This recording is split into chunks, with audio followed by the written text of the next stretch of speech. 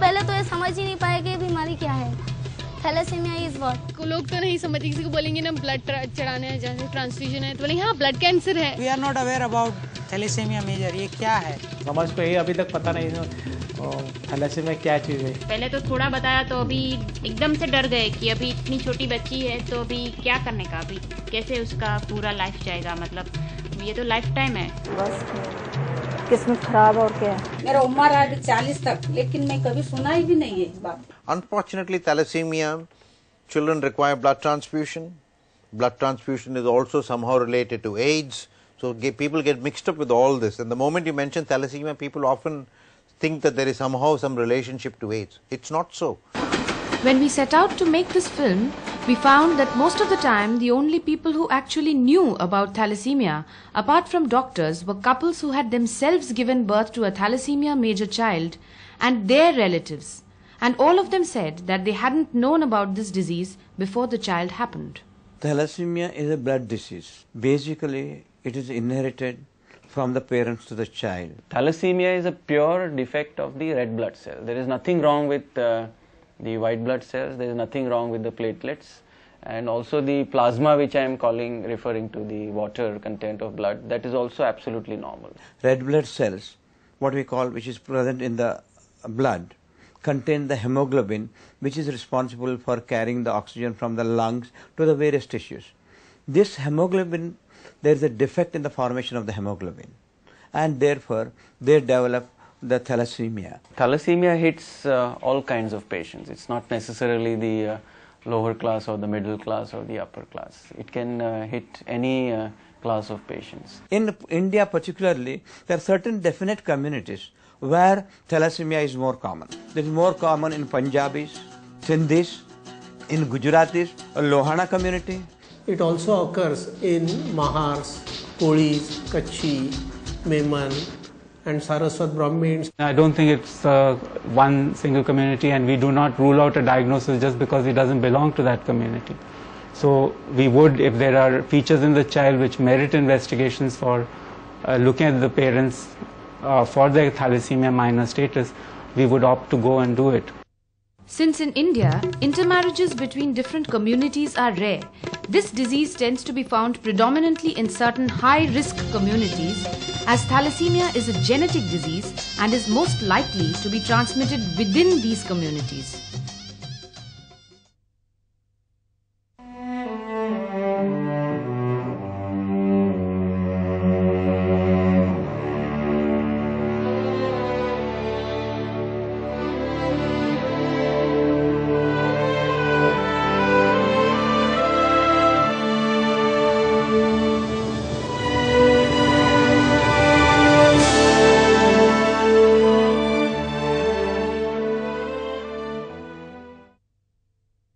There are three types of thalassemia.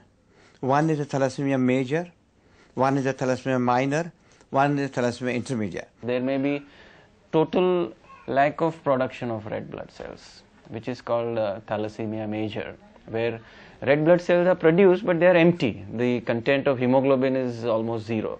So therefore these children cannot sustain their life. The production of hemoglobin is so low that they cannot sustain without additional blood transfusion. That is thalassemia major. That is a very dangerous and fatal disorder. The best example I can give is between the tiger and the cat. Both nearly look alike, but tiger is very dangerous. Similarly, thalassemia major is very dangerous, and if it is untreated, it is a fatal. Whereas thalassemia minor, many times you may not be able to know also whether a person has got a thalassemia minor or not. He looks as same as any of other individuals. And this is the main difference. Whereas in thalassemia intermediate, they are between the two.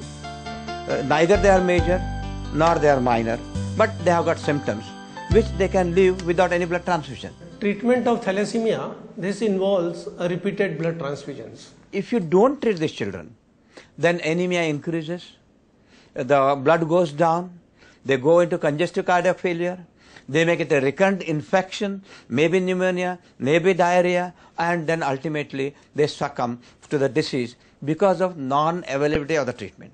But if you give the treatment properly, they can grow well. Every 15 days to 3 weeks, you have to give blood transfusion and raise his hemoglobin. Generally, these children are kept on a hypertransfusion therapy, meaning thereby the hemoglobin of these children is kept between 9 to 12 grams so that their growth is normal and they are not bedridden or they are not weak. Where does all this blood come from? We are thickly populated. Blood has to come from the people around. See, the aim in collecting blood is to see the donor is fit to donate and donation is good enough to give it to the recipient. The person should be free from any diseases. उम्र कितना है? 36. कितना time पहले blood दिया है आपने? इसके पहले का आपको कुछ मलेरिया, टाइफाइड, जॉन्डिस कुछ है? खांसी, बुखार, कुछ वैक्सीनेशन लिया है क्या आपने? कुछ भी नहीं लिया है? अच्छा, फॉर्म भर के आप साइन कर लीजिए. All blood issued is tested for hepatitis, HIV, VDRL, malaria and HCV. Now, while selecting the blood, of course, you have to give the same group of blood, but also they need only RBCs and not other parts of the blood like WBCs, platelets or plasma. So therefore, we prepare packed cells, and in these packed cells, we remove the plasma. Then these packed cells are later on washed with the normal saline 3 times, so that whatever WBCs and platelets are there, they are also removed to the great extent. So as much as pure RBCs as possible, these RBCs are given to the children. For clean blood to reach children like Namisha, the blood collected from healthy voluntary donors must be carefully tested and processed. It is only then that these children will be able to survive. It's very important that these children get this well-tested blood because they take repeated blood transfusions practically every 2 weeks. In fact, we have done a survey for thalassaemic children, and we found that out of the 127 children whom we surveyed on a particular day, 27 were positive for HIV, 54 for hepatitis B, and a very small percentage, I think there were about 2 children who were positive for hepatitis C.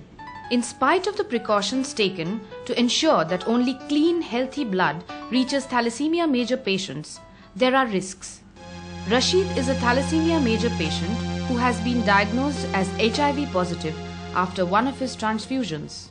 When I was treating 100 children of thalassemia at St. George's Hospital, almost 16 of the children, they were infected with HIV. The reason was before 1989, we were not testing blood for HIV. Another thing is some of the blood donors, they may be in window period. In case of HIV, for the first 45 days, you are in a window period. Suppose on the 1st January, you got an infection. Then by laboratory test, you become HIV positive by 15th February. But you have donated blood between 1st January and 15th of February, then this blood is infective. It can give HIV to some other person. But if you test by the laboratory test, it may remain negative. Apart from the problem of blood-borne infections faced by thalassemia major children due to the multiple transfusions they have to undergo, these children are also faced with another deadly repercussion. Blood contains hemoglobin, and hemoglobin contains iron. Any blood cells, when enters in the body, particularly from